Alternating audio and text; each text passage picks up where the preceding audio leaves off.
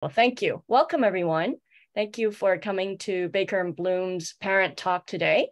I will be sharing on the big decision about international versus boarding school. Thank you also for those of you who submitted questions beforehand. I'll introduce with a brief self-introduction, and then we'll dive right in and analyze these two choices and pathways. So my name is Renée Boey. I'm the founder of Baker and Bloom, which is the K-12 education center. We're located in Wan Chai, and normally in normal times, this would be a live event, but there are advantages to doing it through Zoom, and it's great that we get to talk to so many of you who probably wouldn't be able to make it in person. So Baker and Bloom's focus is actually on creativity and love of learning. So I founded Baker and Bloom 8 years ago. And since then, we've grown from being secondary focused to K through 12. And we offer a whole range of classes, as well as coaching for projects and internships, and of course, independent college and boarding school counseling and missions counseling. Last year, I also founded a school called Bloom KKCA Academy, and I'm the head of school there as well. So that's a primary school. And I think in the process of designing this, it's a bilingual school of innovation. And in the process of designing the school, I learned a lot more about schools around the world and many different systems of both public and private schools, and how schools have been evolving in the face of changes around the world and a lot of technological disruption. So even though this is not the focus of today's talk, I think that that's something that should be probably in the back of everyone's mind, how these two pathways might prepare your child best for the future that they will face. I went to school, I'll tell you about that a bit later as it's relevant. So in terms of my own professional background, I started teaching in the US. And then after getting my PhD in Hong Kong, I taught at ISF Academy. And then, so there I was an IB, MYP and diploma teacher. And then subsequently, as I said, I launched Baker and Bloom and focused on what education can be outside of school. And sort of going full circle, I'm now returning to the world of school. And it's really been a very fascinating journey. And I think that as someone who is not only a teacher now, but also having advised a lot of students from many different types of schools through their educational journey, I realized that diversity is very important. And so this topic today, I think, is definitely not about which one is better in general, but about what's best for you and your child. So hopefully we'll be able to address some of that. So I actually went to a local school, Marymount, in Happy Valley, for a primary school up to Form 1. And I look at that and smile because yesterday I just had dinner with my primary 3 teacher, Ms. Mann, whom I haven't seen in 20 years and is retiring. So we went out for dinner with her, and it was so lovely. And it just reminded me what a wonderful education I had in my primary years. It wasn't too intense. It was academic. My peers all did very well in terms of both their college destinations ultimately, as well as their careers. But our childhood was actually quite test-free up to grade 4. I know that that is no longer the case, though, in local schools. But I do want to say that as someone who went through local school, which was still pretty rigorous, and we had dictations and all of that, the exams, I still think that there's a lot that local schools have to offer, but that's a whole other talk. That would be like local versus international versus boarding. But if you do have questions about local versus international, we'll probably do a talk on that another time as well. So then after grade 7 or Form 1, I switched to Hong Kong International School. So my brother did something very similar. He went from Hua Yan College to Hong Kong International School in grade 7. And that was a great bridge for me because subsequently I went to boarding school in the US. And I think my parents probably had that path in mind quite early on, although they didn't really discuss boarding school with us when we were growing up. So we didn't actually know that we would go abroad. And I think that HKIS was a great 2 years, middle school year, and then also subsequently high school. I did a year of high school. And so I can talk to people about when to transfer from boarding school and went to apply from international school to boarding school because I applied as a grade 10 student. And I work with a lot of kids, most of them who apply in grade 8. That's more common. These days, it's also common to switch in grade 9 and then repeat grade 9. So we can talk a bit about the pros and cons of that as well. And then international schools versus boarding school, we will be comparing different facets, but I think that the timing also makes a difference. So in my case, which I think sort of this pathway is quite typical in the sense of going to primary school in a more local environment, switching somewhere in upper elementary or middle school, and then going to high school in a boarding school. If you go to boarding school in the UK, that boarding school part might occur a bit earlier with 11 plus and 13 plus. So after boarding school in the US, I went to college in the US, I did graduate school in the UK, and then I came back to Hong Kong. And I have St. Paul's Co-ed here, not because I repeated primary school, but because I did my practicum there and I taught at St. Paul's Co-ed.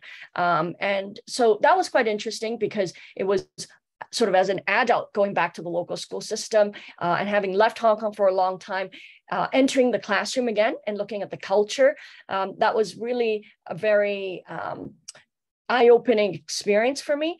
And also, especially since I was the teacher, interacting with the students and figuring out what they were like was sort of my first reconnection with Hong Kong schools. And then I taught at ISF Academy, as I mentioned, which back then was one of the first bilingual IB programs. And so that was another insight because into the scene, because they are a different category of schools. And I'll talk about that when I analyze the international schools offerings in Hong Kong.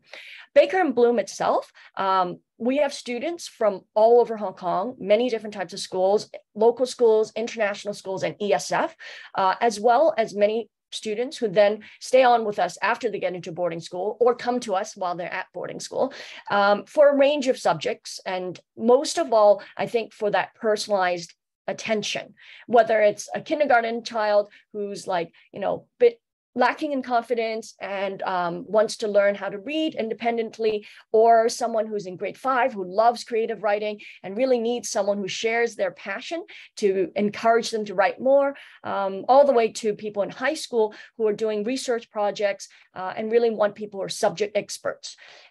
So that's the whole journey, but we also do a lot of admissions work. And so for some students, they are boarding school students, and we work with them to choose schools and work on how to make them, how to present them, how to help them make good choices about their extracurriculars, and even to decide whether they should go or to stay. Same for universities, although the American system is slightly more complicated. By and large, it involves very similar types of strategic planning as well as personal mentoring. And for us, I think I speak on behalf of myself and our 2 other counselors, especially Ms. Karen Kwok, who has been with us for a number of years already. It's really about what difference we can make in that individual child's life. So I hope that today, what I have to share with you, while a lot of it is like facts and figures, I hope that it also, you remember that when it comes down to it, what we're trying to do if we work together is actually guide you through choices that in a very personalized way, and to also be there to help your child become a more independent student so that they can navigate these choices themselves. Okay, so the overview of today's sharing will be first a comparison between international and boarding schools, then some factors to consider when choosing between the two, and then I'll give some examples of curriculum differences, curricular differences, and then talk about how to think about when to make the transition if you plan to go to boarding schools or actually from the local to the international stream, and then how college admissions come into play. Let's see. Okay, so first, international schools. Here are some basic facts, which are provided actually by the EDB. The number of primary schools in Hong Kong, and including primary, secondary international schools, and secondary schools. So that might be a bit surprising to some of you, because maybe you thought that there were more schools than there might be, but it's the numbers are actually not that high. Although in the past few years, there have been a rapid growth of new international schools and new private schools. And there are private schools that are non-local. So they may not be included in the international school category, but their curriculum might be international. So that's something to think about as well. And I'm just showing this very quickly because you can actually access this on the EDB website yourself to dive more deeply into it. But you can see that the percentage of non-local school kids, students, are about 70%. Right now versus 30%. And that refers more to their passport than to their actual background. That number, of course, during after the fifth wave will have changed with the exodus of a lot of students who are from other countries. And then, oh, sorry, here we go. I'd like to mention that we also have a very interesting category of schools, or different categories of school called the PIS, private independent schools. And these are some schools that have, that might run the IB, but are not categorized as international schools. So if you're looking up schools to apply to, remember to check these out as well. They include schools like International Christian School, ISF, Victoria, Yu Chong, Renaissance, and Discovery, and Choi Gai Yao, Bolan Gok Choi Gai Yao. Hong Kong has many schools that offer the IB program. And so technically, you're not really entirely an IB school unless you are offering an official program, and the IBO actually comes and accredits your school. So for PYP, there are more schools that offer PYP than any other program. With the middle year program, it's 16 schools, and the diploma program, quite a number, 30 schools. Some schools only offer the diploma program. So they may offer IGCSE beforehand, or even local school system before they offer up the option of the diploma program pathway. So you can tell from those numbers that the vast majority of international schools in Hong Kong have the IB as their curriculum. So I do want to, I will focus a bit more on that when I compare international versus boarding schools, because, and this is more true of the US than the UK. There are fewer US boarding schools that are IB. So that is a starker difference. But if you're thinking the UK, there's actually a trend of more schools that traditionally were A levels that are now considering or have already adopted IB. So for example, Cheltenham Ladies College is now A levels and IB as well. International schools, what do they offer? So I'll let you read this actually, and then I'll dive into a bit more in detail.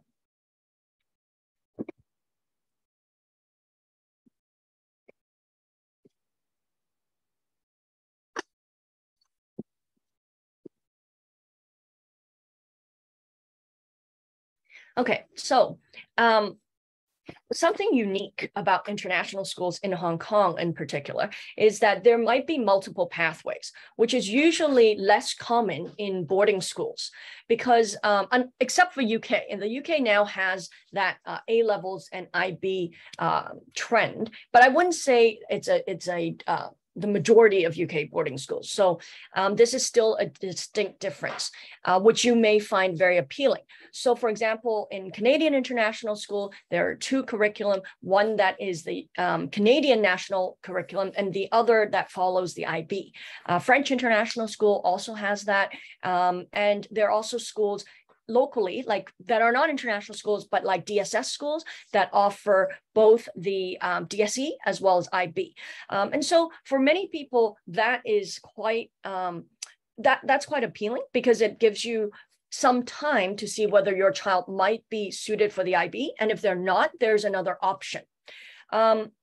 Competitive, non-transparent admissions. Meaning the admissions process for boarding schools usually has to be quite explicit and transparent. Although with the UK, it is hard to navigate. It is still quite clear from their website what tests you need to take, and you can take a look at what those tests look like. And it's quite clear what the criteria are for these schools. But it is a little less transparent in international schools, and each school may have their own system and their own types of tests. And then something also unique to international schools are debentures and capital levies. So sometimes you really have to read the fine print, go on the website and check out beyond the annual tuition, what you might have to pay once you enroll. And then there are wait lists and wait pools. Wait lists are schools that basically it's first come, first serve. If you are put on the wait list and a space opens up, then if you're next in line, then the place is yours.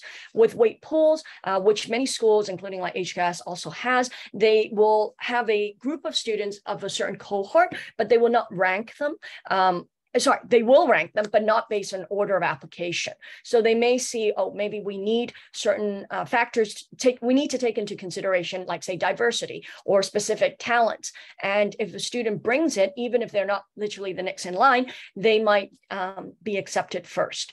So that's something to think about when you're choosing which schools to apply to for international schools. You can definitely ask their admissions office whether they are wait lists or wait pools. And then there are these three categories. You can choose schools that are just primary, secondary, or through train. As you saw from the first slide, not many schools are actually full train. And there are only about 8 schools, international schools, that are just international schools. So something to think about, especially if your child is very young. I know some of the parents here today have maybe children in kindergarten, little people in kindergarten. So if you're thinking about that, you do want to know whether a school is through train and what system, what curriculum streams they offer all the way to secondary. And then this is another unique feature of Hong Kong international schools. They teach Chinese more so than in boarding schools. There are options in terms of having bilingual education and dual streams. Some schools are dual language. So in terms of bilingual education, there's a range. Some are dual language, like they teach everything in every subject in 2 languages. Or even if the content doesn't overlap, like it does in, say, French international school a bit more, it will be repeated in some ways. Both subjects, all subjects will be addressed in both languages. So an example of that would be IMS, International Montessori School. And then there are schools where they have very strong language programs in both languages. So that's more common. And that's quite a strength, I would say, of staying in international schools in Hong Kong. That strong Chinese foundation, which again, if we're thinking about preparing our children for the future, since they're people from Hong Kong and this region, being fluent and proficient, at least in Putonghua or in Chinese and in writing and speaking is very important. So that might be something to take into account as you make this choice, maybe more so than in the past, where 6 years, sort of like going back to my own journey, 6 years of a local school would be regarded as sort of sufficient. But these days, some people would prefer to stay longer for that connection, not just the language, but also the cultural heritage and sense of identity. International schools are also quite unique in that they offer a lot of excursions and overseas trips and opportunities for experiential learning. Definitely boarding schools, both in the US and UK, offer that. In the UK, often in Europe, in the US, in different states, and sometimes internationally. But usually it's an option for you to take, and often during breaks, like spring breaks, you might go to England. Like my school had exchanges with Eton, with Seven Oaks, but it was not a whole school requirement. Whereas in international schools, they're usually weeks when the entire school travels. They may go to different places, but it's sort of mandatory. And in a way, it's a wonderful requirement to have. That also leads to many opportunities for volunteering and service, not only in Hong Kong, but abroad, that also can make your child stand out when it comes to college admissions. And more importantly, I think it's a life experience, which many people look back upon. Even in college, they might not get to do that. I remember our school, I went, like HKS, had trips to Vietnam, Cambodia, New Zealand. I went to Australia in 9th grade, and really exciting connections that the school had developed. So they were really bespoke opportunities. Athletics. So if you stay in Hong Kong, you would do so for some students because of sports, which maybe sounds a bit odd because there, as I will tell you, there are lots of amazing sports opportunities abroad. But in Hong Kong, you can represent, if you're a Hong Kong citizen, you can represent Hong Kong and compete regionally now, and also compete within China. And it's quite a, it's very intense, actually, the level of competition, and Sports Institute training is also extremely rigorous. But for some people, there are sports like fencing that might be unique to Hong Kong, or well, not unique to Hong Kong, but might not be offered in boarding schools. And so you may choose to actually stay for athletic reasons, or you may belong already to a league that you are doing very well in and probably would do better to stay.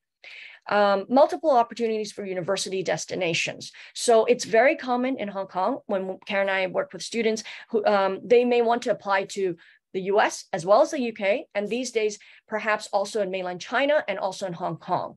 And that's quite common. I'll show you the numbers later, but you'll see that this is less common in both the US and the UK. They're more there to prepare you as prep schools for the universities within their country.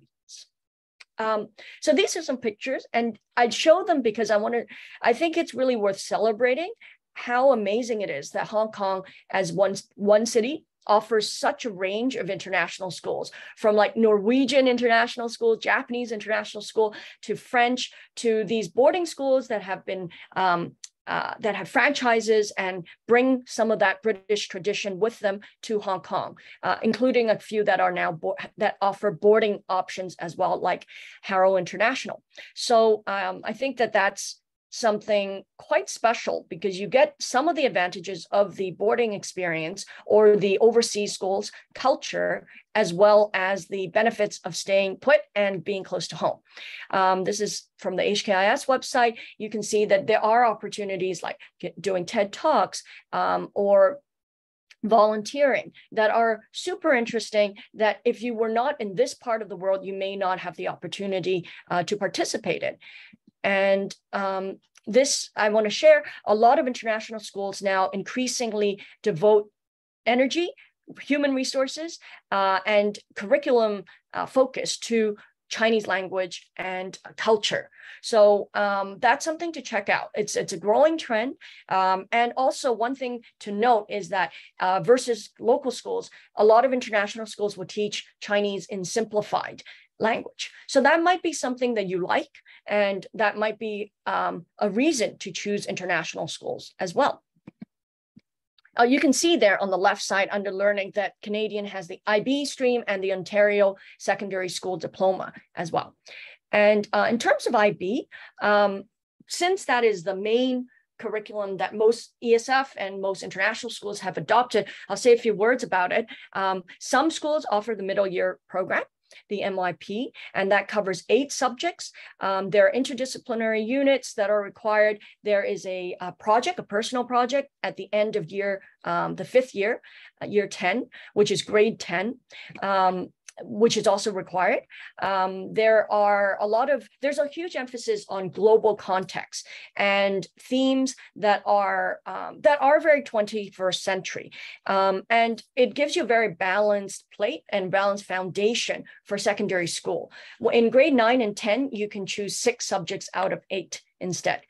And then when you move on to the final 2 years of the diploma program, you have a similar approach in that there is that liberal arts field to the IB, which is very much one of its strengths, the breadth of the IB curriculum, which requires students to do 3 higher level subjects and 3 standard level subjects across 2 years. And the subjects are listed here. It has literature and language, language and literature, language acquisition in individuals and society, which is like economics, psychology, geography, history, that type of humanities and social science subjects. And then we have math and arts and sciences.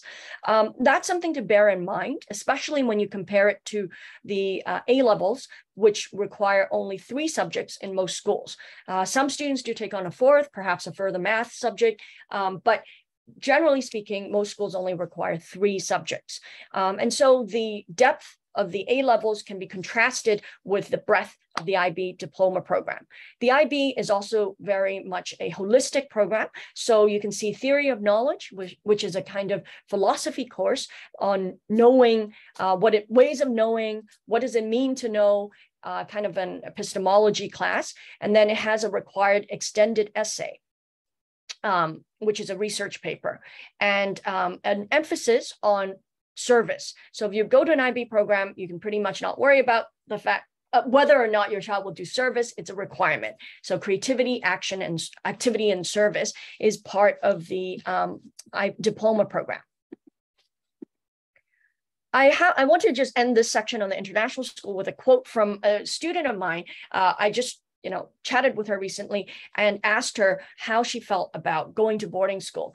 And so she shared quite a bit, and I'm just talking about one aspect of it. She said that academically, it depends on whether you have access to educational enrichment and opportunities.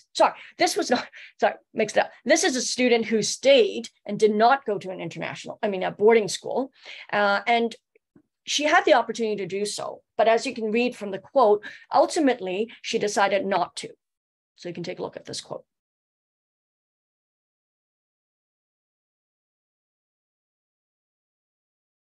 And I love how she really was very wise in the sense that she was reminding parents that it is very important to give the choice or to have your child involved in making that decision.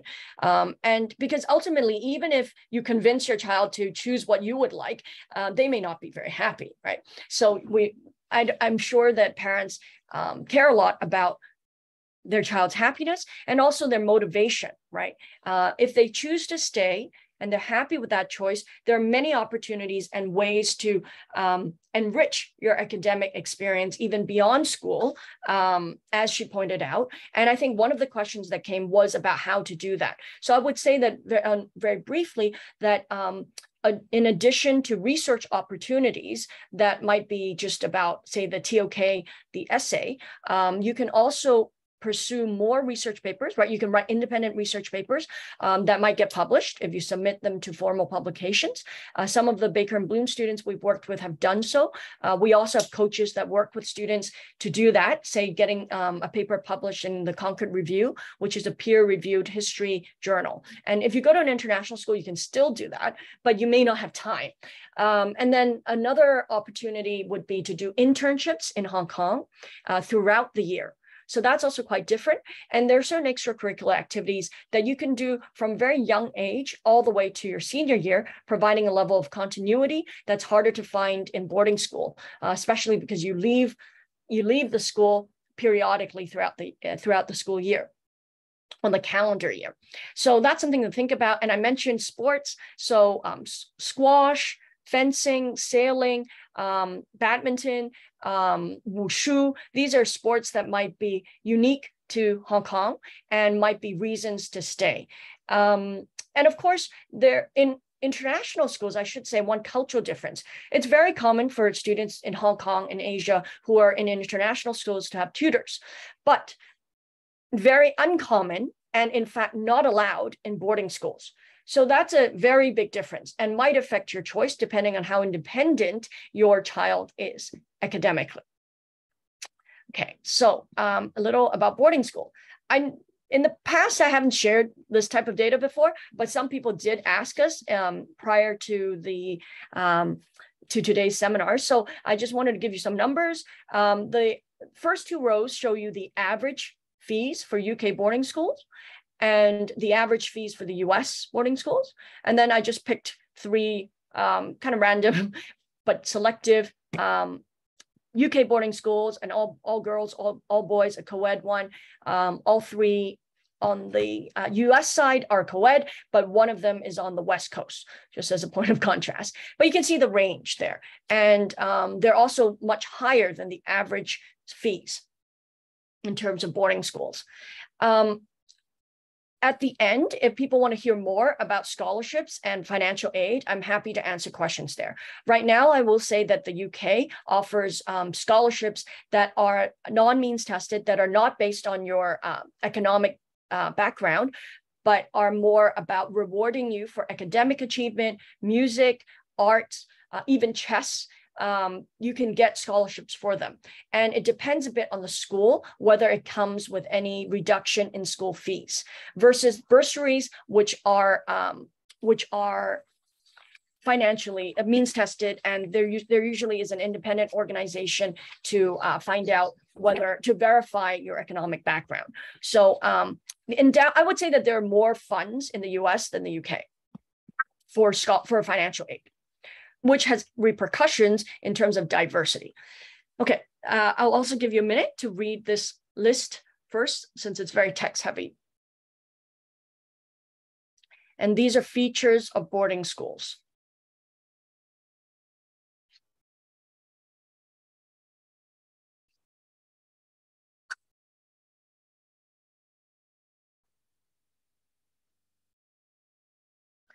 Okay, so low teacher-student ratio. The student-teacher ratio in most boarding schools is about 1:5 or below. And for international schools, say CIS, it's about 1:8. So, I mean, it's already very low in international schools, particularly compared to local schools. However, there is still a difference. And I would say that living together with faculty, of course, leads to more personal, intense bonds and relationships. Your teachers in boarding school see many facets of you. The college counselor also will know many more aspects of you as well, may even have taught you, which is more rare in an international school. And there are also many opportunities to interact in terms of daily life, eating together, and also being part of the dorm. Dorm life is really big, of course. And so it's not just about the classroom ratio, but also the quality of pastoral care. Because it's a boarding school, of course, they feel that they are your child's parents family away from home away from home. And so they feel that sense of parental care more strongly than a teacher in an international school would be even required or expected to, of course. There's also usually a higher degree of percentage of faculty with advanced degrees, and most critically, you have access to them all the time, most of the time, and many of them offer basically office hours and extra help. So that's the way in which they balance out the fact that you're really not supposed to do any type of tutoring while you're in boarding school. And instead, they offer you this opportunity to actually just work with your teacher. And I do think that that makes a big difference in terms of your academic experience. It makes you much more of a self-starter, makes you feel a little bit more pressure, but it teaches you how to manage your time, how to seek help for yourself. And those are definitely some qualities that help you in the long run, especially when it comes to college preparation. I'll get into the resources and all of that a bit later, but there's usually a more diverse offering and very challenging academics. Although I have to say, honestly, the IB curriculum is one of the most challenging in the world. So the level of rigor it's not the level of rigor that's different. I would say that it's the culture, the intellectual culture, and the difference in terms of how that rigor is expressed. It being less consistent in boarding schools, whereas in the IB, because it's a universally adopted framework implemented in dozens of countries all over the world, it really cannot be something that is very different and kind of esoteric or different from school to school. Whereas boarding schools can have very quirky offerings. Like, for example, in Winchester, there's a class called Div, and it exposes you to a lot of things like in terms of philosophy and current events. And in the sixth form, it is entirely determined by what the Don wants to teach, what the teacher wants to teach. And that can be based on their own interests. Same for the US. There can be electives that are just dependent. Okay, if there's a teacher who loves photography, there might be a particularly strong photography department versus the IB, where the arts curriculum is predetermined with exams and everything, right? With assessments already outlined. There are opportunities for exchange and study abroad, like full year study abroad programs. So that's different from international schools. There are quite a number of kids who choose to spend, say, a year in Europe or a year even in Japan, and that's something you can do. And you can also even do a year-long independent project, a capstone project. That's very common. diverse range of friends. Usually, in terms of nationality, boarding schools have students from over 40 countries. And in international schools, especially these days, it's about 20 countries or so. And I think it's also different because you're living together. There's that sense of really having that opportunity to get to know all the people in your school. So you may have that diversity in international schools, but you may not get it so big that you may not actually know people from different countries. And the tradition, the community, and a very global network of alumni are things that boarding schools are famous for, and also sort of the Harry Potter experience is something that many children, many young people enjoy. And it's a lifelong connection. I would say that boarding schools do a fantastic job of keeping the alumni network very strong and that sense of community. My husband and I both attended St. Paul's. We met there actually, and we both love reading our alumni hori. Even people that we don't know, we just feel that sense of an extended family, which I think is quite rare in terms of high school experience. And now I want to just do a little bit on UK, not versus, but like some things to highlight in UK boarding schools and also US. UK boarding schools, I think one of the strengths of the British boarding schools is the quality of pastoral care, partly because many children might go very young. They may be in boarding schools by the age of 8. I think that has led to a tradition of taking care of lots of kids in a dorm setting that has made it a very holistic experience that's very well thought out, very nurturing, and many people who take their young children to these boarding schools leave feeling comfortable and feel that they can trust their children to perfect strangers to take care of their children, because there are systems in place. There's counselors, there are tutors, there are things to do in the weekends, even kids who are very young. And there's a good balance usually between day students and boarding students in the younger years. And then when they get older, vast majority of the students are boarding, some up to 90%. But that boarding experience, I think, is one that involves getting to know a lot of adults very well from a young age. And that helps develop social emotional skills and a level of maturity and ability to interact with adults that sometimes if you stay in an international school, you may never need to develop. There are also, I think it's quite obvious once you set foot on a campus, but they're really gorgeous grounds. And it's that sense of history as well. There's often also a relationship with the town nearby. And every school has its unique features based on its grounds. Some schools have rivers near them, and if they have water, they usually have rowing, and excellent rowing, like places like Shrewsbury, for example. And same for US schools. Some of them have like rowing, like at St. Paul's, it was really big, but some schools don't. But they may have other things like ice hockey and things that are unique to the features on their grounds. And I do think environment matters. It changes how your child might feel. That connection, I would say, also to nature is very important. And in both the US and UK, you have that. But in the UK, the schools are much older. So you really do, you can smell it in the air, that sense of tradition. And I would say that tradition is important, not just in an exterior way, but also that sense that you are joining a community where there are a lot of people out there who are from your school, and that sense of pride. And also every school invites alumni to come back to speak to their students. So that inspiration that they might draw from knowing people who came from their own school, who graduated and made a difference in the world and are there, who care enough to come back to talk to you. I think that's also something, that sense of permanence, because when people go to boarding schools, they usually stay there. Whereas in international schools, for reasons beyond the control of the child themselves, they may have to leave, right? So there's a more turnover, not just of staff, which this year, I think everybody knows, is very painfully felt. But even normally, it's not uncommon to have like up to a 10 to 20% turnover rate in international schools. Whereas in boarding schools, it's much more common to have people who might have gone to boarding schools themselves. They have maybe parents who taught in boarding schools, and after going off to pursue different things, they may come back and settle. And so it's almost a way of life.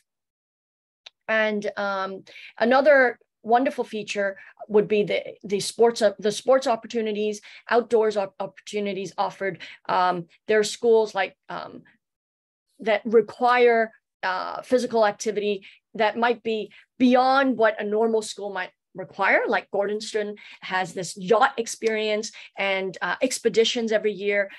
Since the founder, Kurt Hahn, was the founder of Outward Bound, all the students have opportunities and requirements to meet in terms of physical challenge. And I think that that's character building. That's something that I think in the Asian education system is not emphasized as much. Sports is an option for people who like it. It's seen as sort of a tonic to the intense academic culture, but it's a requirement in UK and US boarding schools. It's a part of life. I would say that in the UK, it's a little more balanced in that it's also seen as something to do outside in parallel with your academic development. Whereas in the US, it can be very competitive, almost pre-professional.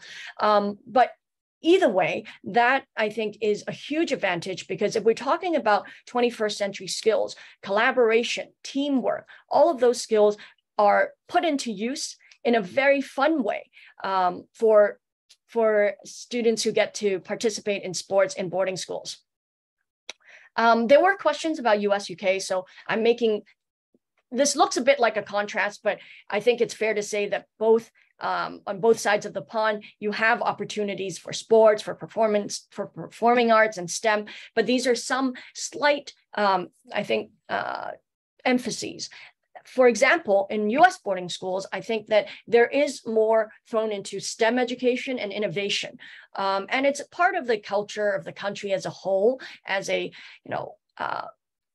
more young upstart country, although it kind of isn't anymore. It's still very much a world leader, global leader in STEM innovation. And so there is that spirit of pioneering, of doing things that are new, which is quite pervasive in the US and is also permeates the boarding school culture. So my school, for example, had an amazing astronomy center, university grade one. There are many schools that have like bee farms, their own farms, where kids actually work in. And so that understanding of our relationship to nature is very much firsthand.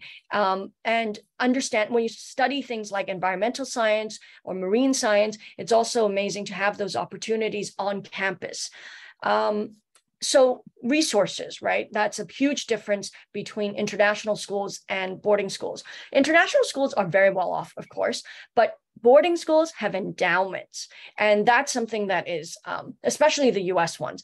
And just for, say, scholarships, Choate has like 13 to 14 million a year just for scholarships. So you can imagine how much they spend on facilities and programs and faculty, which also relates to a point to make. I know that a lot of things I'm covering here, you may vaguely know already or know very well, but I do want to point out some differences in terms of the actual experience. You can definitely be involved in theater in an international school. But in a boarding school, you may have a director of theater studies that's actually someone who's produced plays in Broadway or shows in Broadway, who might be part of a theater company, and this may be a sabbatical for them. So there are a lot more people who are practicing artists, who wouldn't be an IB teacher, let me put it that way. Harder to find someone who's also both a professional and also an IB teacher. So there are more opportunities for that type of instruction when it comes to especially performing arts. And similar to what I said about sports, I think that this huge emphasis on performing arts is a wonderful way of preparing young people for the future, because a lot of the skills that we're trying to cultivate of creativity, of working together to produce something that can be shared, of of having depth and deep learning that is experiential, that's learning together and involves collaboration, critical thinking, creativity, is something that naturally happens. So even though I would say boarding schools don't market themselves as like future-oriented schools, because ultimately they're also about tradition and heritage, they inherently prepare kids for the future because of that emphasis on character and on sports and extracurriculars, as well as performing arts. So I said earlier, pre-professional angle with the sports in the US, and that's true. From everything from water polo to track and field to hockey, you can be recruited. Those are definitely ways to get into college that are very legitimate. And that also reflects a broader definition of success, I would say, in boarding schools versus international schools. Hong Kong has really highly ranked diploma program DP students and schools. They score very high. One of the highest probably in the world. And I mentioned I taught at St. Paul's Co-ed. When I left, they had just started the IBDP program. And now they're one of the top in the world and in Hong Kong. However, I would say that IB is much more than the diploma program, and also much more than the scores that the highest achieving students can attain. And a school is more than that, right? So the spirit of IB is really much more about being global-minded, intercultural awareness, holistic development, cross-disciplinary learning. All of that may not be reflected on by the average score of the diploma program students. So do bear that in mind. And I think that there is still more of an emphasis on academic achievement in international schools versus the kind of broader view of boarding schools. So another page of numbers. In the US and North America, there are roughly 300 boarding schools, and the average acceptance rate is actually 56%. So it's not that daunting. If you just want to go to a school, I bring this up because sometimes people come and it's not like 300, it's like they think there are 3 schools worth applying to. But actually, there are many schools out there. So if you're looking for a different type of curriculum with more choice and that connection to nature, the diversity of the students, and all of that type of, all the benefits we talked about, facilities and all that, you can get that in other boarding schools that may not be as competitive. It's not that I'm recommending those schools, but I'm just saying that sometimes you might want to look beyond the schools that you hear about all the time. And schools with acceptance rates that are below 20%, there are only about 20 of them. And average SSAT score of 87th percentile. That question I get asked all the time. And of course, you know, it's an average. So there are people who perform below that, there are people who perform above that, but there you go. That's what the average is. Acceptance rate between 31 to 40%, which isn't that low. There are 22 schools. And then 21 to 30%, there are about 17 schools as well. Okay, so factors to consider when you're making the decision, because what I'm here to do today is to share with you some a framework and to provide you with some data or maybe perspectives that you hadn't considered before. So, sorry. Before I do that, I apologize. These 2 slides got switched places. I wanted to end with a quote. This is a very long one, though, from a student in a boarding school that's graduated and entered freshman year of college at a top college this year that I've known since she was in grade 6. So she said, for me, boarding school was a lot more collaborative, which benefited me in terms of diversifying my approaches to solving problems, and gaining stronger peer support. I also just worked better and more motivated in group settings. Oops. People say that work at boarding school is easier compared to local and international schools, and I really disagree. The teaching style is very different, and the learning curve depends on how well you can absorb information from discussion-based learning rather than from traditional note-taking, lecture-based styles. So this student went straight from a local school to boarding school. So she's just comparing it to local school. Compared to 1 final per semester at her local school, it was a lot just to get used to having graded assignments every week. So instead of getting crazily stressed out in the last 2 weeks, I was probably dealing with a good amount of stress from time to time. But I also thrive under a bit of stress. So this, again, depends. I think that this is worth remembering, that the continuous assessment can be more stressful for some students and a big adjustment compared to even intense local schools. And what this student mentioned, assignments every week, I remember at St. Paul's, we had to write every single day. And there was definitely a 500-word essay every single week, which means a lot more opportunities to learn how to write. And writing really is a muscle. And if you exercise it, you become stronger in it. And I would say boarding schools do much better in this specific arena. And it also is one of the biggest struggles for students transferring to boarding schools. And that's why a lot of people, in terms of work at Baker and Bloom, they do come to work on the writing skills before going to boarding school in anticipation of that, since tutoring is not really encouraged or even allowed in some schools. So before you go, having that strong foundation for analytical, critical essays and creative writing is really important. So going back, to the, oops, what happened here? Factors. Okay, so personal factors and academic factors. So think about, okay, there are many things that are hard to determine.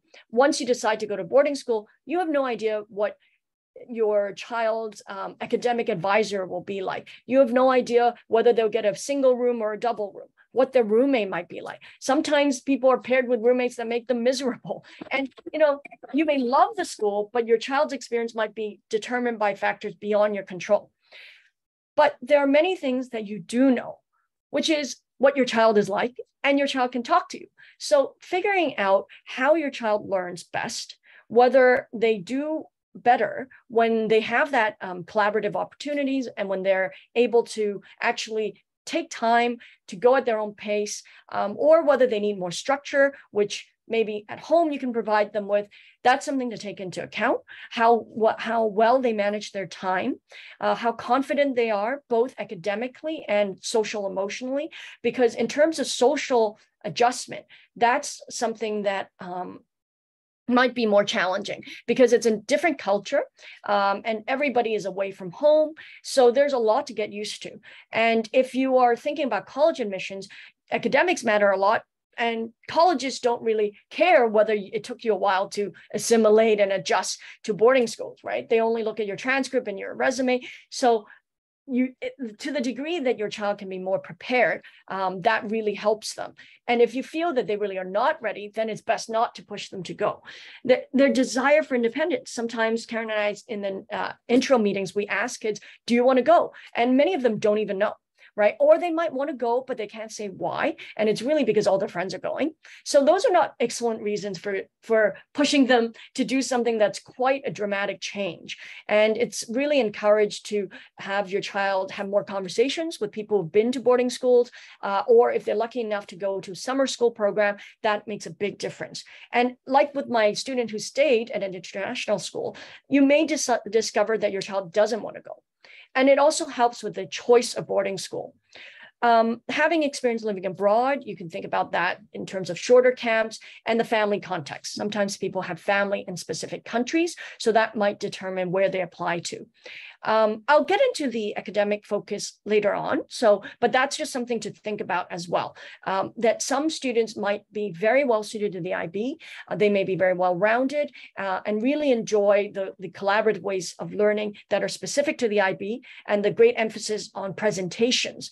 I would say that maybe a slight difference between international school and boarding school would be there are more presentations in international schools, and there are more discussions and debates in boarding schools.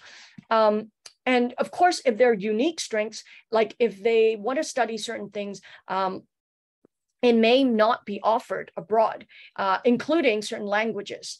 And also, as I said before, extracurricular interests. So they're already part of a symphony here. I've had students enter like top boarding school, but then they couldn't get first violin.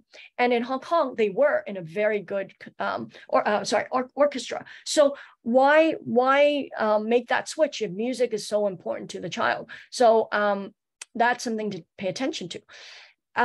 In terms of the academic choices, with boarding schools, you have that emphasis I was talking about previously. For example, you have like centers of innovation and AI.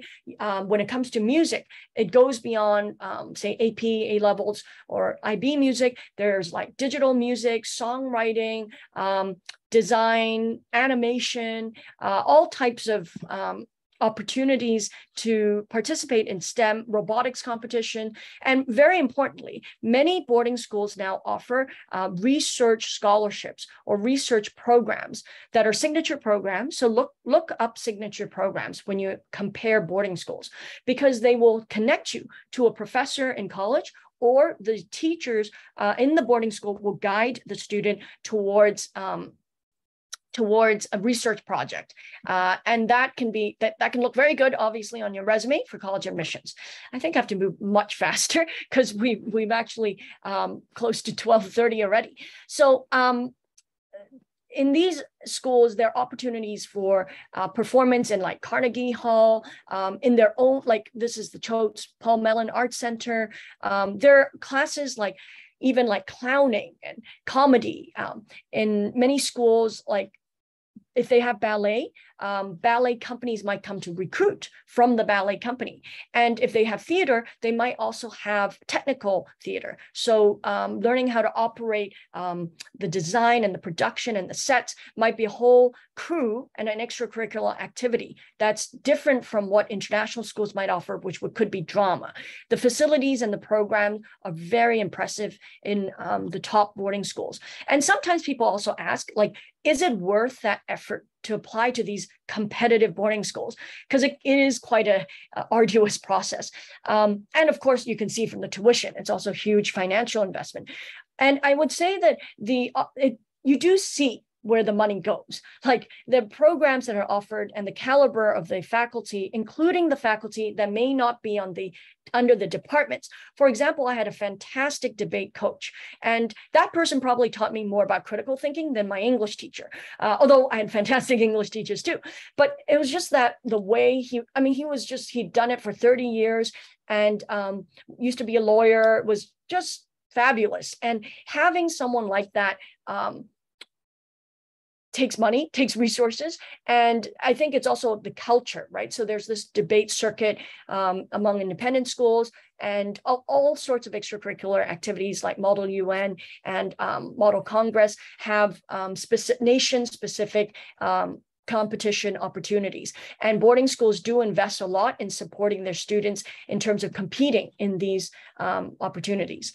So, Andover has over 100 student-led clubs and organizations. It's a huge school. Some of these are basically small liberal arts colleges. That's one way to think about them. Writing and speech, I'll just name, like at Milton, for example, the student publications they have. They have the Milton Paper, a weekly newspaper, the Milton Measure, a bi-weekly newspaper, Milton Academy yearbook. They have a literary magazine. They have a French magazine, a Spanish magazine, a cultural periodical, a science magazine, one that celebrates diverse cultures, a feminist magazine, an identity quarterly. That's just one school, and all of these opportunities, right, for developing your writing skills, your editing skills, which really can help you in college. When you enter a top college, you actually have to compete a little in some colleges to get onto the school newspaper. And they actually do look at what you've done in high school. And going to these boarding schools that are well known does give you a bit of a leg up, because those editors do recognize those schools. Okay, very quickly, a comparison. International schools, especially with IB and A levels, have a more structured curriculum versus the more Western and US-centric syllabus that's determined by the teachers and the faculty in boarding schools. More global choices, there are fewer electives, and more subject-based classes. boarding schools in both US and UK has more of a classical emphasis. Greek, Latin are often offerings, and Latin is sometimes required, in fact, in UK schools. The foreign language options might be quite different and more limited in international schools, but the Chinese language might be much stronger. And to give you a more specific comparison, you can see that in grade 10, you'll probably be doing IGCSE or MYP, final year of MYP. There's also an E assessment for the MYP that you can take. And then there's the junior English for American schools, DP and A levels for schools that follow the IB. And then usually just in the subject of English, you would have AP or senior English. I'm just using English as an example. And then you might have electives as well that are not related to English, but just to say that international schools also have electives. But if you take a look at the boarding school side, there's like a huge range, right? From media studies to Florence and the Medici, which is a course I took, and we went to Florence, Gothic literature, foundations of contemporary American poetry, discrete mathematics, creative writing, techniques of composition and analysis in music, computer science, algorithm, and public policy. And for UK schools, they may have more IGCSE subject choices like sociology, marine science, enterprise, food and nutrition, global perspectives, American history, not offered in many IGCSE schools in Hong Kong. For A levels, they're also, same thing. There are also offerings like biblical studies, design and textiles, divinity, classical studies, and so on. These are just texts to show that difference. With IB schools, for English, there would be choices that range from Rashomon short stories, Chronicle of a Death Foretold, Kafka. But on the US side, on the UK side, you would have more Western canonical works like Great Gatsby, the Odyssey, Iliad, Plato. Reading great classics is part of that tradition. And it's also part of the national curriculum. Like, for example, having to read Shakespeare, or like pre-war and post-World War I, pre and post-World War I poetry, for example. So I would say that to summarize, you have more faculty with advanced degrees, usually about 70%, smaller class sizes, lower teacher-student ratio, higher teacher-student ratio, I should say. And then you have these advanced courses offered, usually 12th grade, lots of electives. And you should take a look at the course catalogs and compare. It's very interesting. They are not the same. Even among schools that sound interchangeable in the US, there might be areas that your child's interested in that have, where some schools have very strong offerings and multiple electives, and other schools may have only one or none. And you can check out their percentile on the SSATs and the ACT SATs and check out their faculty profiles. When to transition? So these are some questions to consider. Are they happy? If they're doing very well, if they're super engaged and involved in student government, in service in Hong Kong, it may not be a good idea to uproot your child. If they're very happy at home as well. I mean, there's a lot to be said for the relationship, right? With yourself, and also with your parents, their grandparents, their cousins, all of that. I think for many people, it can wait. It can wait till college. They're still going to get that global exposure if they go to school abroad in university. And so those are some personal factors to consider. Their English proficiency. I mentioned the level of writing in English in boarding schools. So if they're not ready, yes, there are boarding schools that offer ESL programs and all of that. But when it comes to the last bit, which is about college admissions, you really want to hit the ground running. You don't want to be there doing an ESL course. That's for, I think, a whole different category of people who choose boarding schools for different reasons. And then in terms of, and then of course, their Chinese proficiency and whether you want to actually build that up and their connections to this region in Asia. TSA, that's for when you consider transferring from local to international. That's the territory-wide school-based assessment in Hong Kong, and it's administered in grade 3 and grade 5, and in secondary form 3, which is grade 9. So a lot of times people apply in grade 5, so they don't have to take the, it doesn't matter what their scores are. So a bit less stress for their child. And then for younger kids, very often it's K3 reception year, that they transition. So you actually apply in K2. And or you might apply in grade 6, year 7. If you're joining an IB school, grade 6 is the first year of the MYP. So you might want to apply in grade 5. Okay, so these are all things that, like, you know, we can address one-on-one, or, you know, if you come to us and ask us about it as well.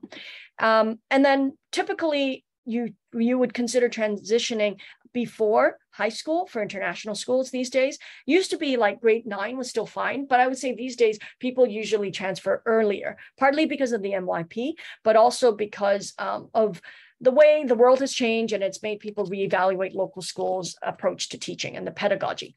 If it's IGCSE, then you would want to enter before grade 9, right? Because it's a 2-year class, you have to choose your subjects.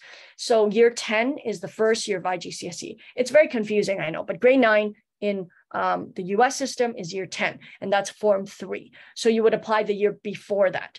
A-levels, it's 6th form entry usually. So someone asked, is it too late to apply if your child's already 11 years old? Well, it is late if you're trying to get into 13 plus, because people usually apply when they're 9 years old for UK, but you can always do 6th form entry.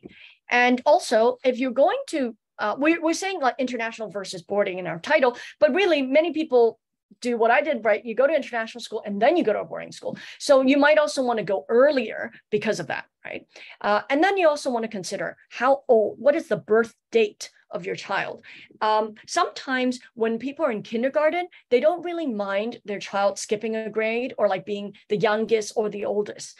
But when you get older, you may, like around grade 8 is a good time to reevaluate whether your child is in the right grade.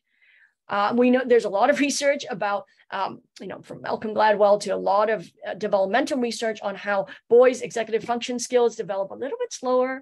They do catch up, but if they're already young for their age, you may want to consider repeating grade 9. But that really just depends on the academic abilities of the child, their confidence, also their physical size, right? Because if you want to compete in sports, that's something to think about too. If you're younger, it may not be to your advantage. This is not a college admissions talk, so I will just let you read that. You can take a screenshot. I'm just looking at the time if you want, but it ranges from your transcript, which is the most important thing, to your personal qualities, how you can contribute to the college itself, and showing service, leadership, and the X factor, which could be the impression that the interviewer has of you when you speak to them. It could be, and they could go to bat for you, right, in writing their letter. Or if it's an admissions officer in the interview, it could be something that you talk about in your essay, a personal adversity that you've overcome, which makes them respect and admire what you've overcome and what you have to bring to the community. So all things being equal, they would choose someone that has those unique personal experiences, right? It might be creativity, it might be a sense of humor. So these are things that are harder to pin down. And with US, the colleges are, it's a more holistic review, 360 review. So you can submit portfolios and things like that. UK, it's more cut and dry. Their grades matter the most.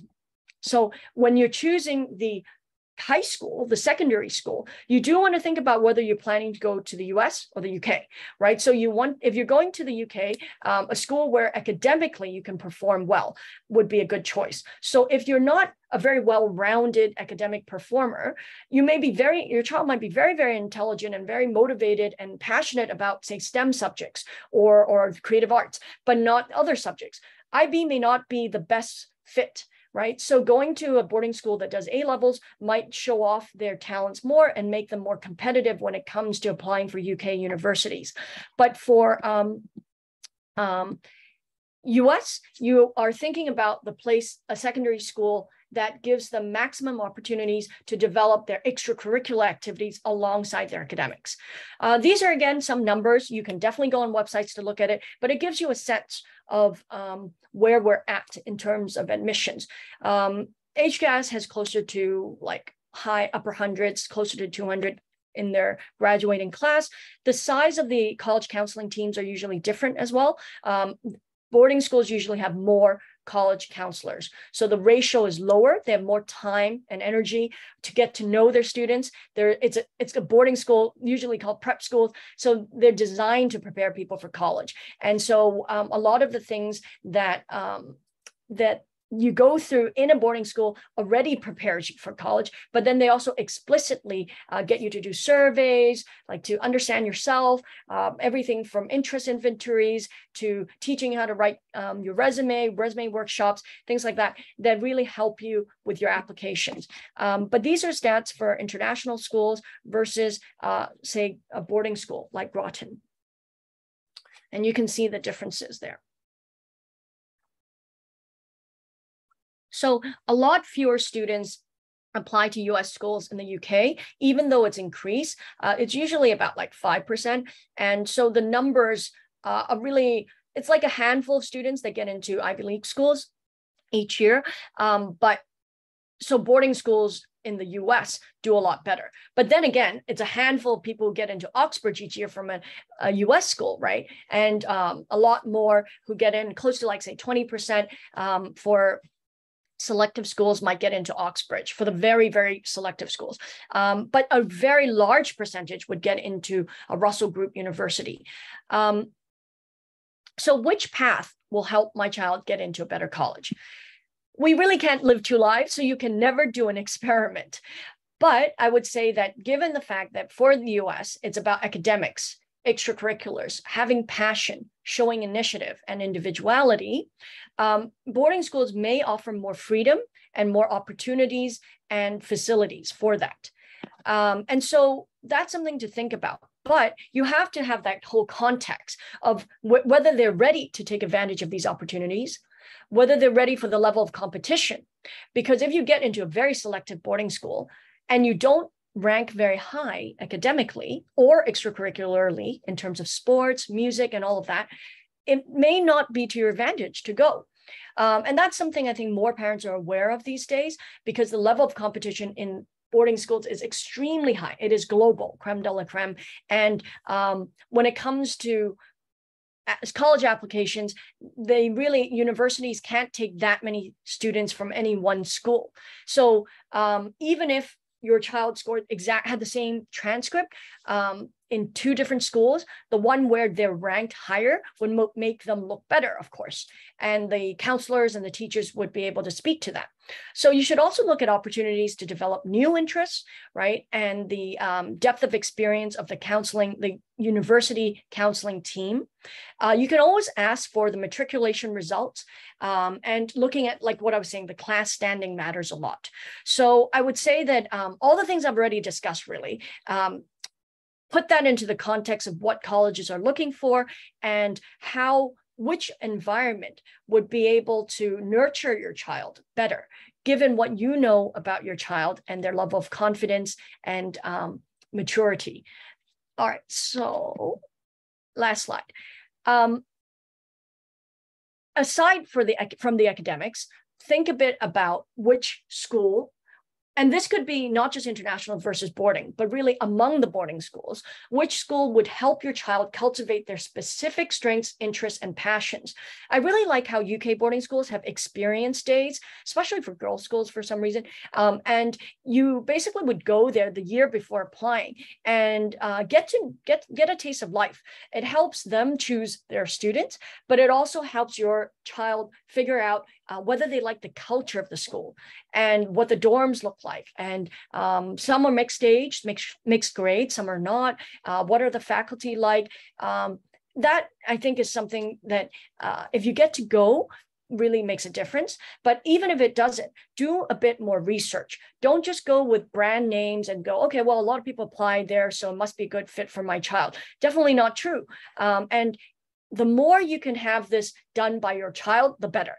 By the time your child's in grade 8 or grade 7, they're probably better than you are at in terms of like internet search. So but what you can provide is like, an Excel sheet or comparison table, or just be a sounding board, right? In terms of having conversations and asking them questions so that they think about different facets to compare. And I think sometimes you have to wait till they're ready for those questions though. So it doesn't make sense. We do get people come to us in grade 5 talking about US boarding schools. it makes sense if you're going to the UK, but not for the US.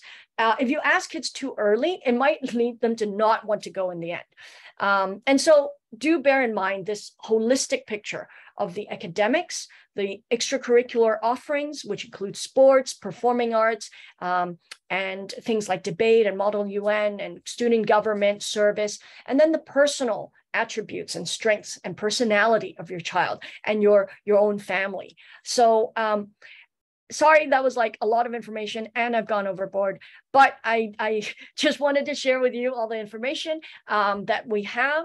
And of course, if you're able to work with us one-on-one, we're able to offer a lot more specific advice. And these are things that we do at Baker & Bloom: personal statement, school selection, interview prep. All of these you can do just in and of itself.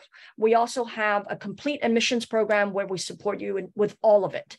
The portfolio creation part, I think, is especially fun and exciting because that's one area where sometimes boarding schools might give more support on, and it's more common to do that. But in international schools, you can't solely sometimes rely on the school's resources because teachers are super stretched and busy and may or may not be able to support you. So that's something that I'm very happy to say we do a great job providing. This is Karen, and she's had over 7 years of experience as an admissions consultant and counselor for both boarding and US schools. A lot of people who work with Karen in boarding schools stay with her to go on to apply to college as well. And she's an alumna of Taft, the boarding school in the US, and also of Harvard College, where we met, and we actually taught together there, and then also Harvard Business School.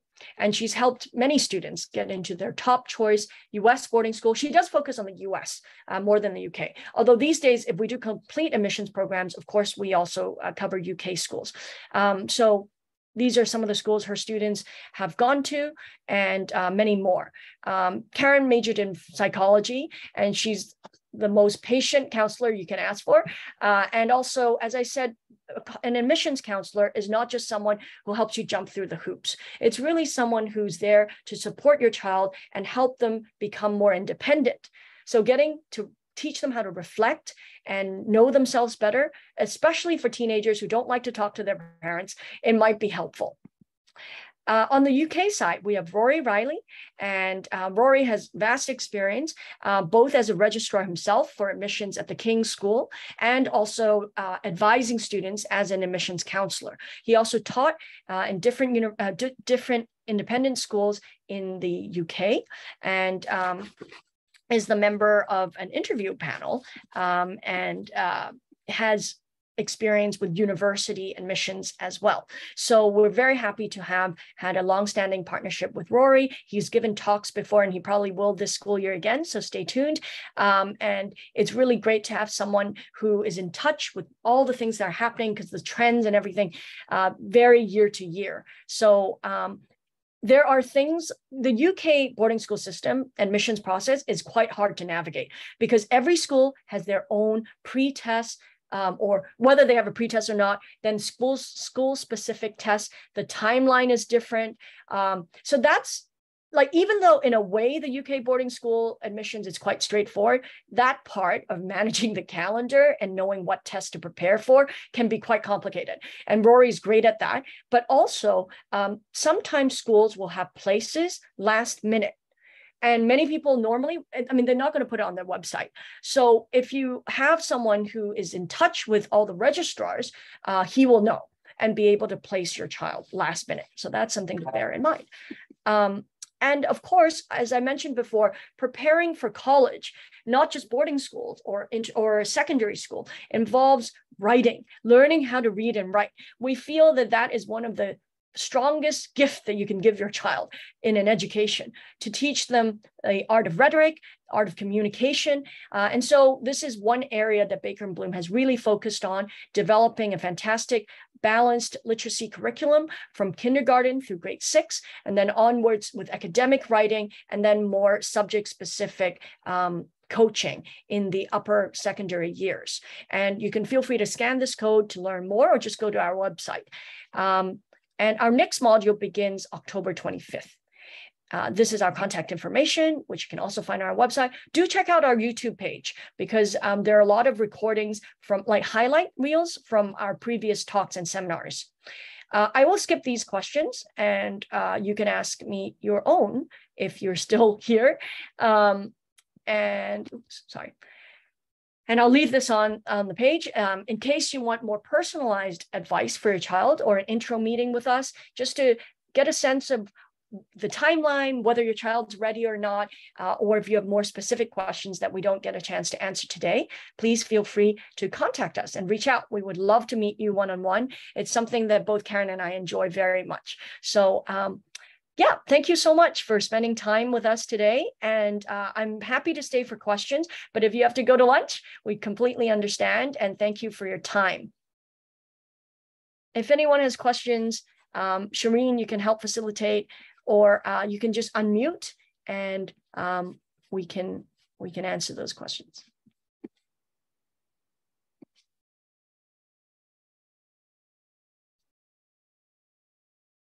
No questions? I did have some questions.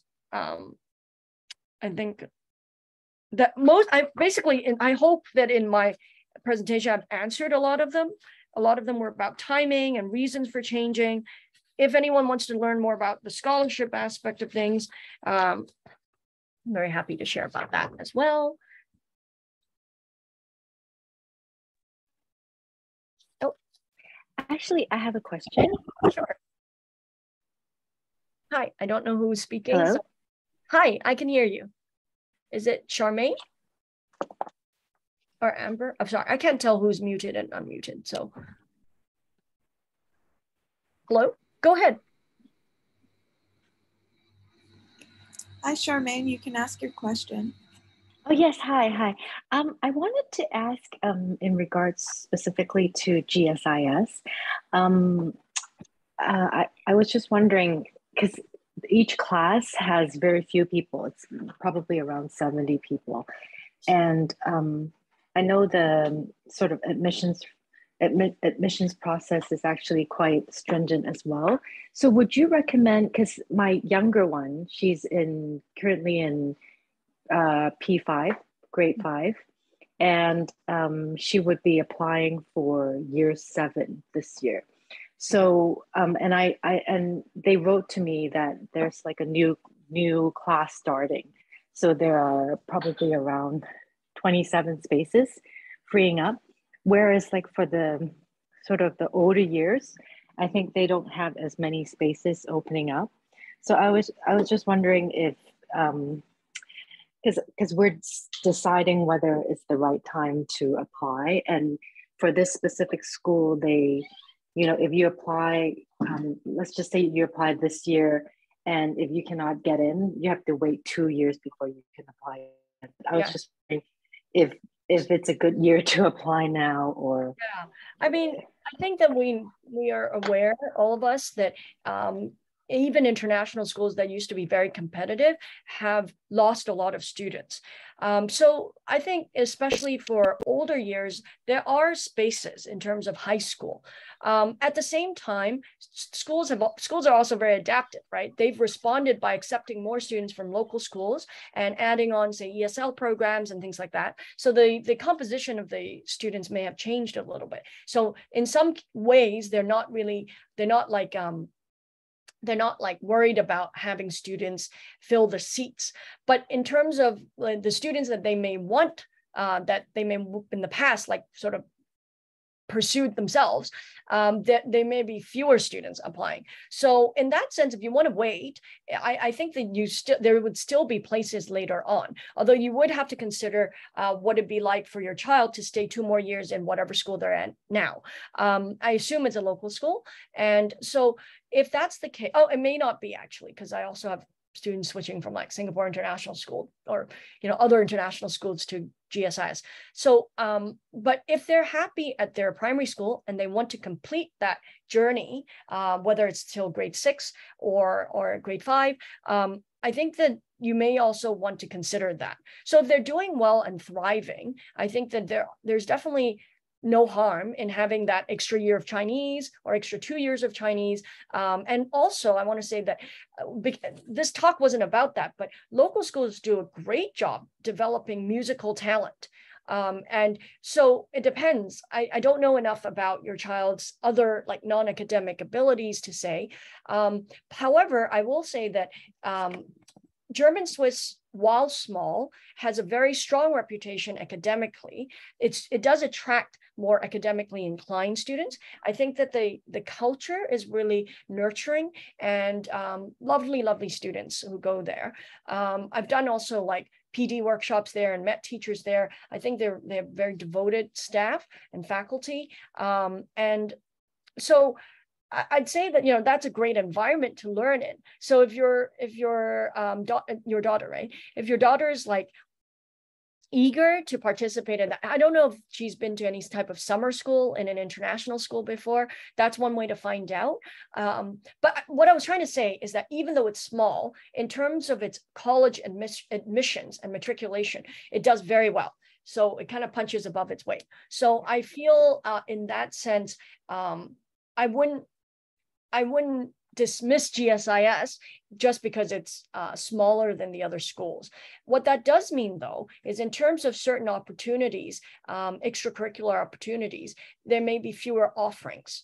But for what it offers, there are fewer people seeking leadership positions and things like that. So you may also have a higher level of engagement and leadership in a smaller school, which is true of all small schools, right? So they may not be able to offer in terms of facilities and range of activities as much, but in terms of personalized attention and also having, you know, kind of the big fish, small pond idea.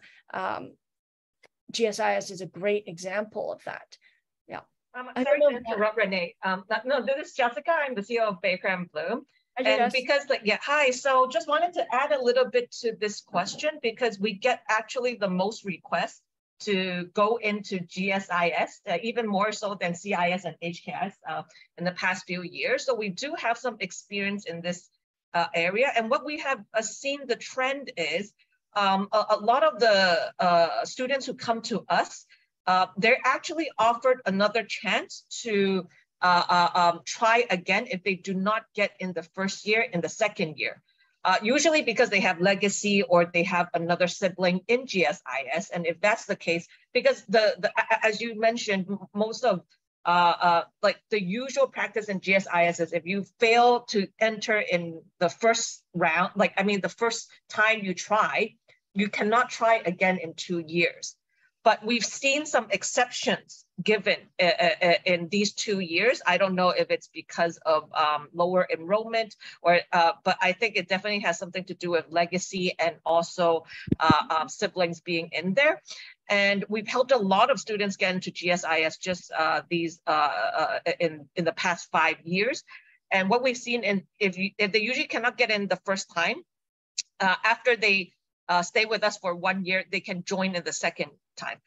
Potentially, of course, because we also try to help them improve their scores and familiarize them with the exams more. But also it might show, as what Renee said, that there might be more openings. But GSIS has a reputation that you must be very strong academically, and you must do very well in the entrance exams to get in, regardless of maybe some other legacy.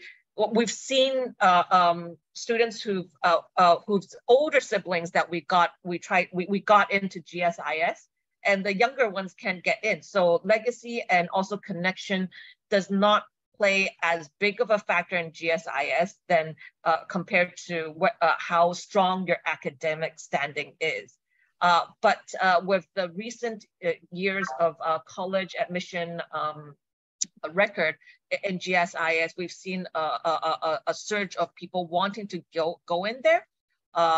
So as an option besides CIS and HCAS, the common ones that people come to us for. So I just wanted to kind of highlight that even if you don't get in the first time, we have helped students get in the second time.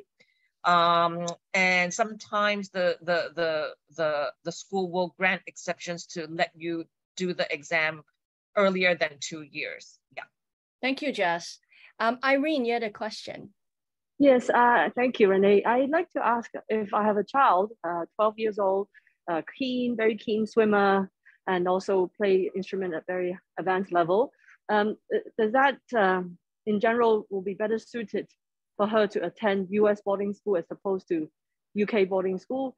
Do you see a trend that the UK boarding school allowing for more focused training? Because I understand in the UK boarding school, they might give you a variety of sports, but at the same time, if my child already very much into swimming, then what is your... You said swimming and music? Sorry. Yeah, okay. Playing an instrument. She's also a student at the APA Junior Music Program, so she goes there every Saturday.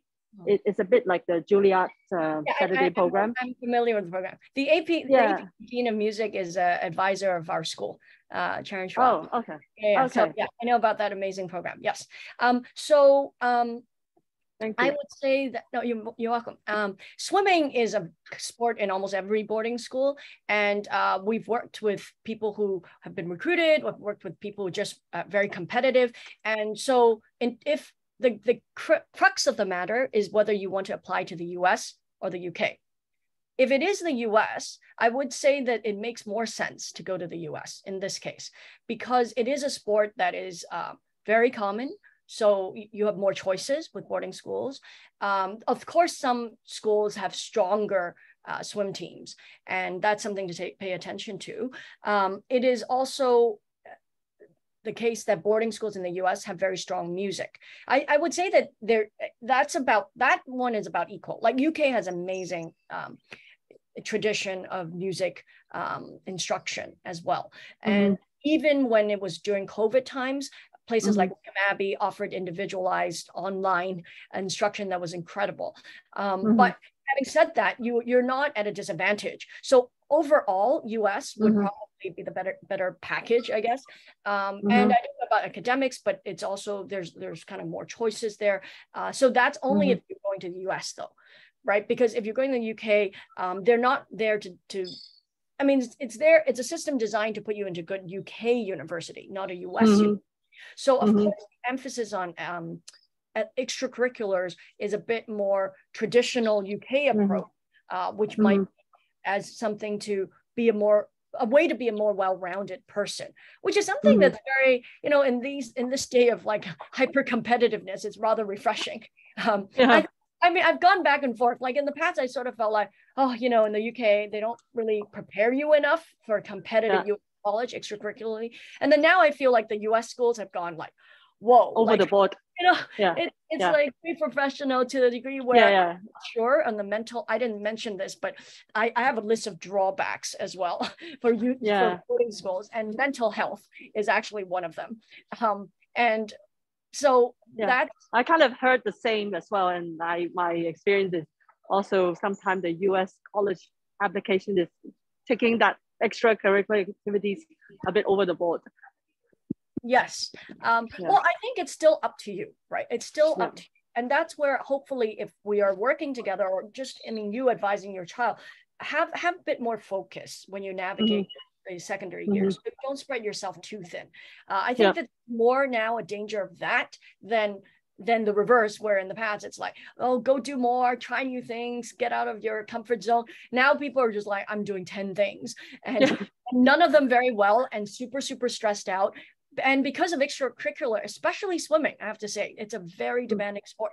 They may not have a lot of time for academics because of swimming. So if you do swimming, you might do water polo, but maybe not. You probably don't need to be a tri-varsity athlete. Understand. Thank you. Very helpful. Hi, Lisa. I think Yes. Oh, sorry. I'm actually Lisa's husband. So basically, my son, he is now currently enrolling in CIS. He is now in the year 9, but we all know it's like grade 8, right? But they call it year 9. Yep. So the question, I'm in a dilemma to the fact that I'm applying for him for like a first tier and second tier boarding school in the US. We would definitely go to US eventually. The question that I have is, if he cannot make it to the first tier US boarding school, do you think is it worth it for him to stay on to go to Hangzhou? Because, you know, we heard different feedback about like the Hangzhou program. Some said it's good, some said it's like a year of partying and stuff like that. Like, you know, so I don't know whether he should stay on to the CIS, to the Hangzhou, if he cannot make it to the first tier boarding school, or he should just go ahead to the second tier. You know what I mean, right? Yes. So yep. if you can, so, well, I mean, generally we don't tier schools, but using your terminology, if your child doesn't get into the so-called first tier schools, that would mean though that academically they may not be super like prepared even for IB, right? Because it's not like CIS doesn't have strong academics either in terms of how the students overall perform. And staying at CIS would mean completing the diploma program. It doesn't right now have an alternative. So my thought there is that actually, if they're not able to get into a very competitive US school, but they are in a school that you're also happy with, because I presume you're applying to the tier 2 school because you also like that school. That may be a good choice in that if they have a chance of a different environment where they can academically grow and have those opportunities that we talked about that boarding schools offer, that may be good for your child.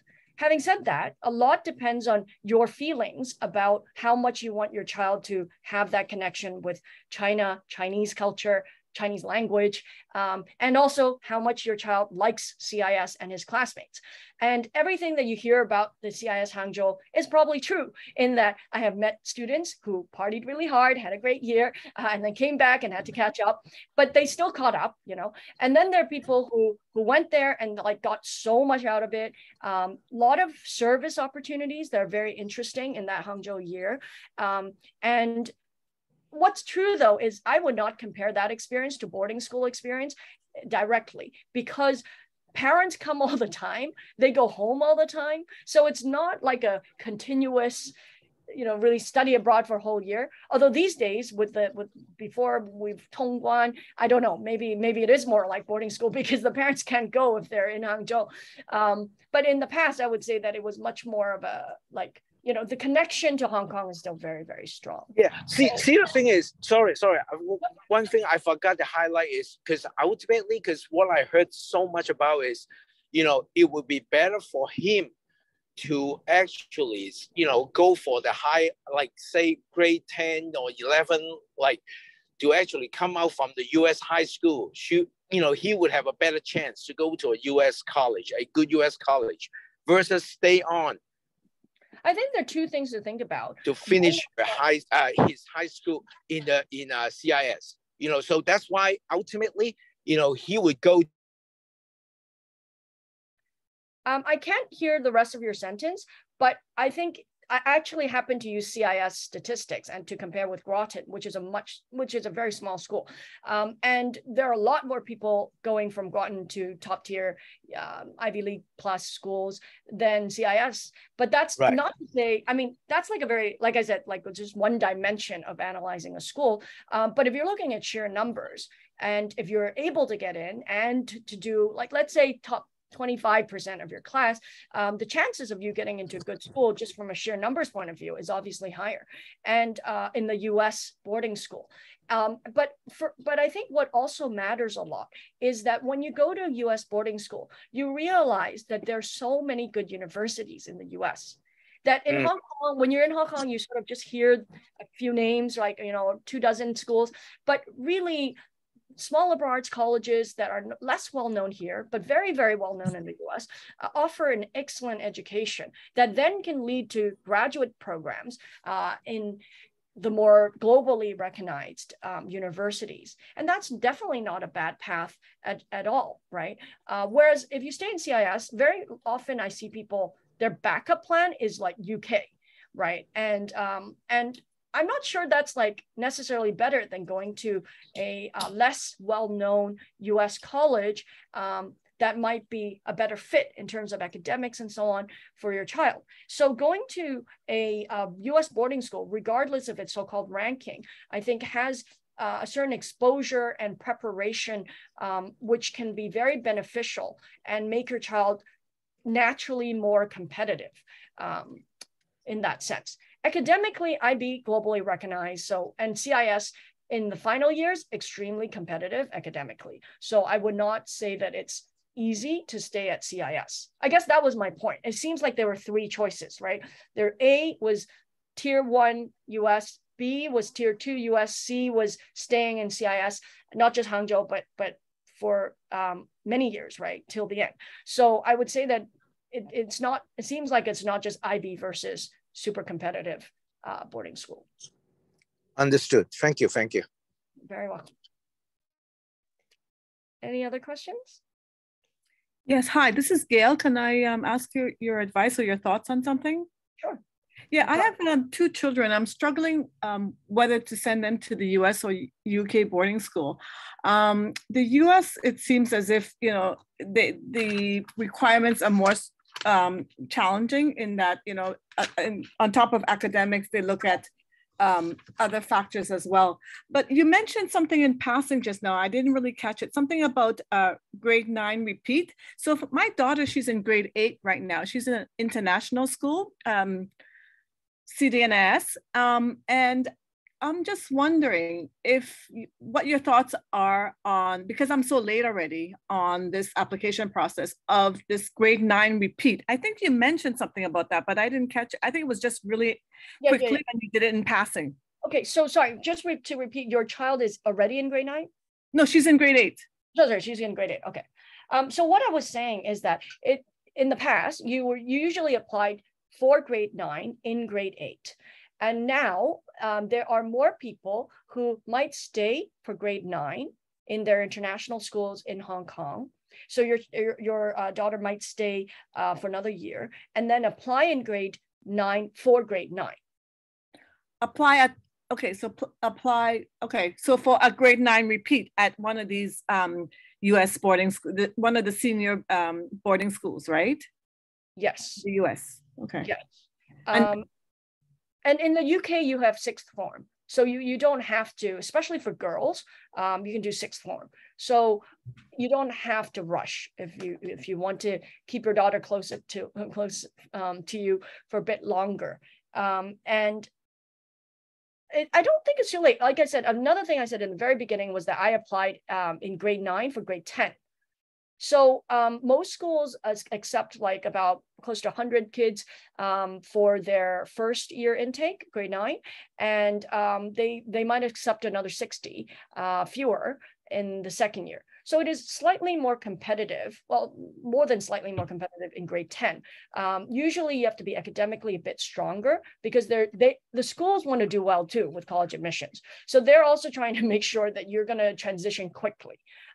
So if you apply grade 9, you have a choice. You can apply grade 9 for grade 9 or grade 9 for grade 10.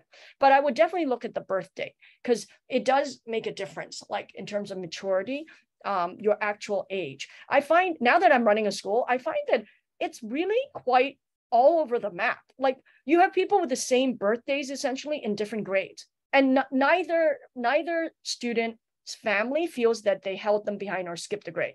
Like maybe in their school, it was quite normal or because of a sibling and they just felt like that's normal. Like I have 2 kids, one's 6, one's 4. They're 20, I forget, like 19, 20 months apart. And they're only 1 year apart academically. So that's also like, so then I may have an option later on for my younger one to repeat a grade. But right now he's doing fine and he likes where he's at. So, I mean, he's in kindergarten. So like, there's no need to really switch anything, but I'm just saying that like the date of birth is something that that can give you more latitude depending on how old they are. Okay. So for my daughter, she was born in 2009, January. Okay. January. Yeah. So I think basically you have to do the math to figure out whether is she old or well, she's probably middle of the pack actually if she's January. Middle. Yeah. In terms of in terms of sports, that's something to think about. If she's really into sports, like it's like red shirting, right? Like holding them back a year makes sense. I do really see more boys do it than girls. Okay. And I think it's because girls generally are mature enough to make that leap.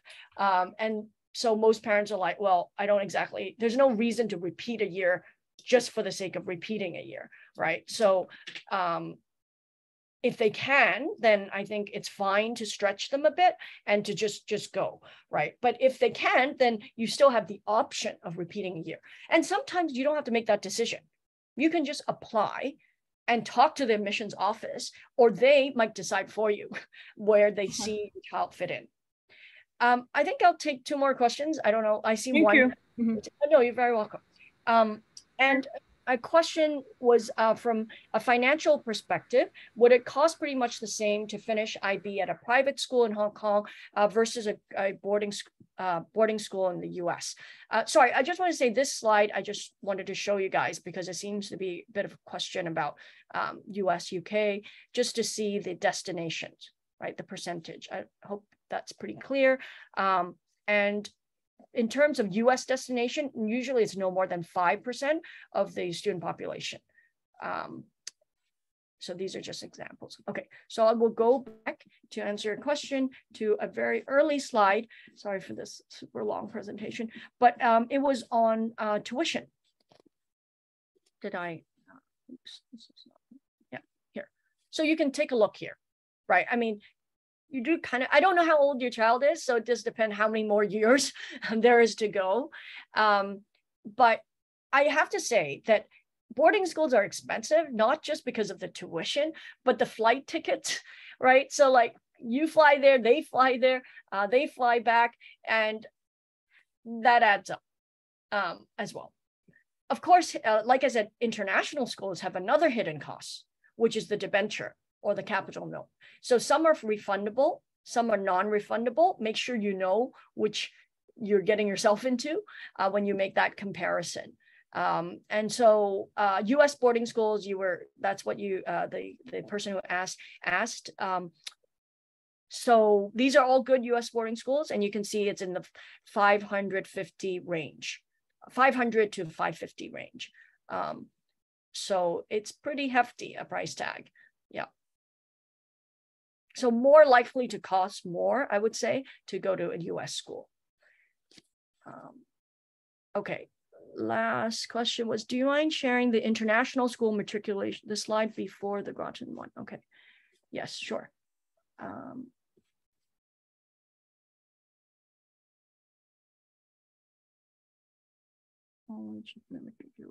Oopsie, oh, sorry.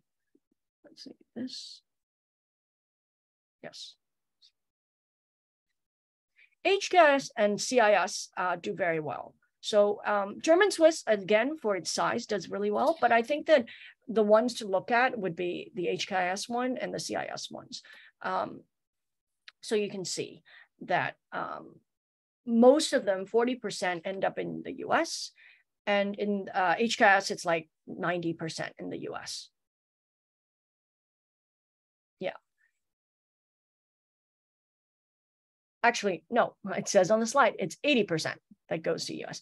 So they do have students that go to like Europe, that go to France, for example, or England. And then there's a good number that goes to like Canada, that goes to their home country, which might be like Singapore or Korea as well. So usually there are a handful of kids that do that. And again, this is not a college admissions talk, but then we can get into the whole like deferral and things like that as well.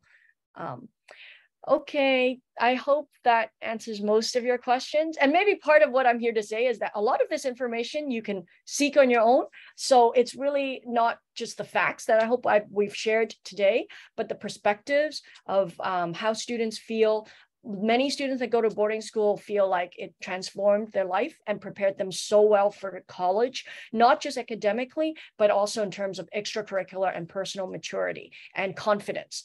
And international schools, I think that a huge advantage is really the relationships that I see between the children and their families, and being able to see their siblings and have that for a bit longer. Right.